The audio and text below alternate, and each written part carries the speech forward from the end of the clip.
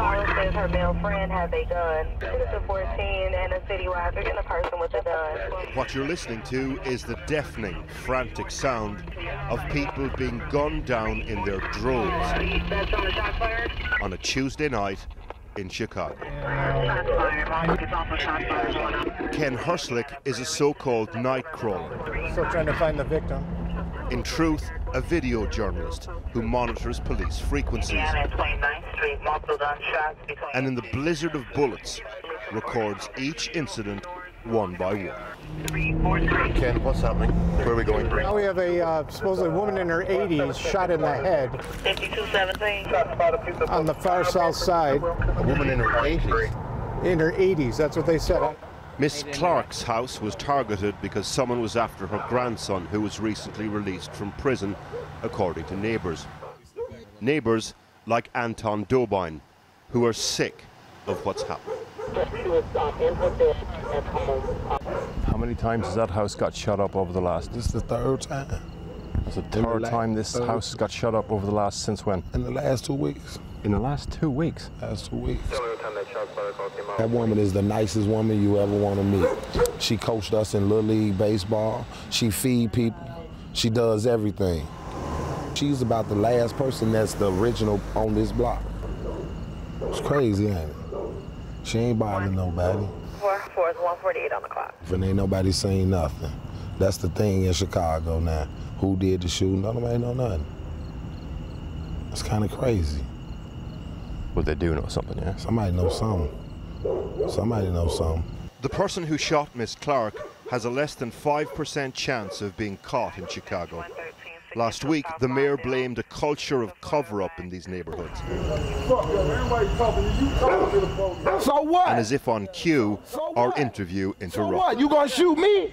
Stand up and stop this shit. Don't condone it. I'm gonna continue to talk in front of the camera. You helping the situation? Why? Because you talking to the authorities? Why? Because you won't?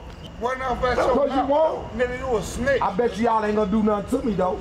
First, the good news. Chicago is a little bit down the league table of America's most violent cities. But now, the bad news. A couple of weekends ago, 70 people were shot in this city within the space of 48 hours, with 12 fatalities. The weekend after that, nearly 30 people were shot. The kinds of figures that compare with the world's active war zones. So now what, Ken? We're going to a homicide, a female, I think she was in her 40s or 50s, shot in the abdomen. The report is now that she's deceased, so she's succumbed to her wounds. And we're in the Inglewood area in the south side of Chicago. Neighbors told us that the woman killed was called Stella. She was in her 40s, and a bullet came through the front of her house and hit her as she sat on the sofa. Her 6-year-old son was beside her and saw it all happen. So the individual came up probably from around the side of the house and discharged the weapons. Andrew Holmes works the night shift for Chicago Survivors, a rapid response counseling team supporting victims and their families. Someone has to deal with it. Someone has to do this job. Someone has to talk to the people.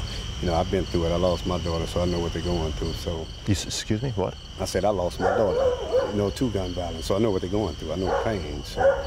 On a murder scene, supporting people who've just lost a mother, a daughter, almost as an aside, tells us about his own. 2 or 3 or maybe more individuals was fighting and shooting at each other when they started discharging weapons at each other, and she got caught in the middle and she got shot in the chest, and I lost my baby.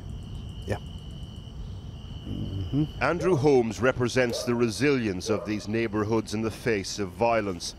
His daughter, Tamara Sword, was the same. You know, she had 5 kids. She raised them on her own and put them through school.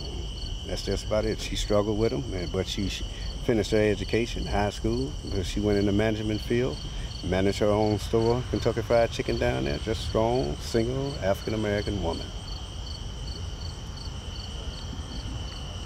That's it with her.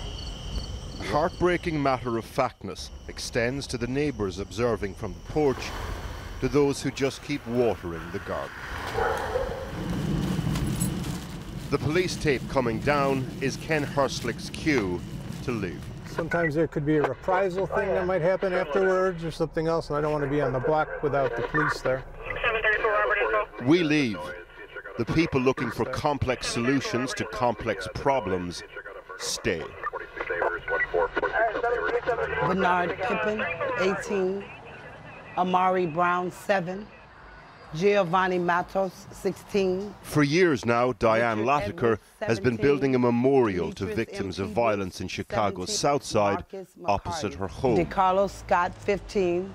Marquise Harris, 16. She's around 500 blocks behind. We're losing young people, black, brown, children, teenagers, and young adults to gun violence in the city of Chicago. And there is no outrage. And when the families come here, that's what they want. They want their child to be remembered not for being gunned down in senseless violence, but that they existed. They existed.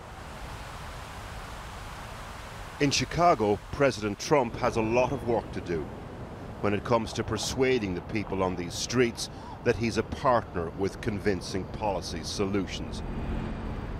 Their message to him, for a start at least, drown out the noise. Getting a person with a gun. Her male friend has a gun. Visit these streets, listen to these names. Cameron Blair, 16. Layla Stewart, 2. Heaven Sutton, 7. Manuel Aguilar, 4. Hydea Pendleton, 15.